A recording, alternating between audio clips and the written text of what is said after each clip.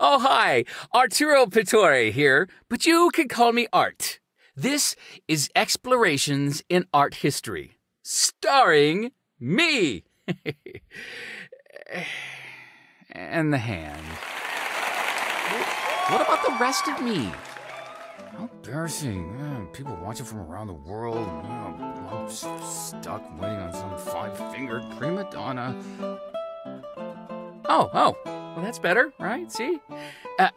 It looks like we'll be talking about the Medieval and Byzantine periods. It had taken many lifetimes and countless battles to conquer and maintain the vast regions of the Roman Empire. When Emperor Theodosius I took power, he ruled over lands that stretched from Portugal to Palestine. The question of succession of power had always been a thorny problem in the empire, and for Theodosius, it came down to a choice between two sons. Or did it?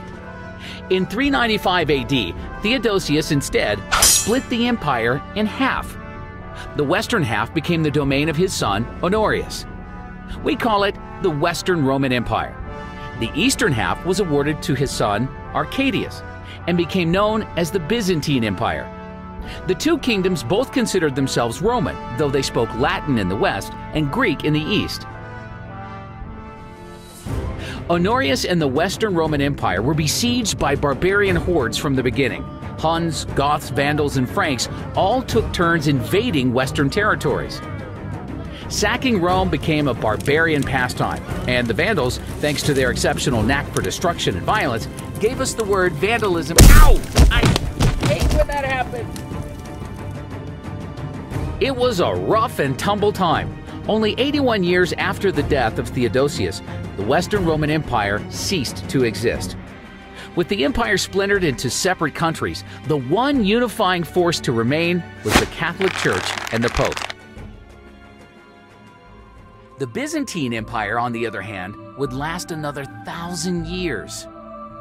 In 730 AD, Emperor Leo III initiated a movement called iconoclasm, based on a strict interpretation of the Ten Commandments, which forbade the making and worshiping of graven images, and, perhaps due to the rising influence of Islamic culture, the iconoclasts sought the removal or destruction of paintings and sculptures. There's one.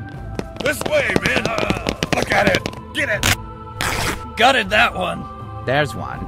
There's another one! Go and get it! Ah! We're too late! There's one.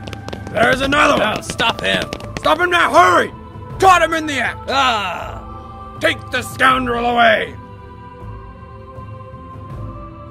After iconoclasm ended, Byzantine artists were limited to copying approved images from the past. I'm a copy of a copy of a copy of a copy of a copy of a copy of a copy. Back in Rome, Pope Gregory II rejected iconoclasm and denounced it as heretical. He even sent a letter excommunicating the iconoclasts. It's Byzantine blasphemy. Excommunicate them! As a result, artists in the West had more creative freedom. The church was the major patron of the arts, and so most medieval art had religious themes. Western artists of the later Middle Ages were interested in creating visionary experiences. Over time, in the search to create more convincing and powerful images, their art became more realistic in its portrayal of people and the natural world. I have dimension!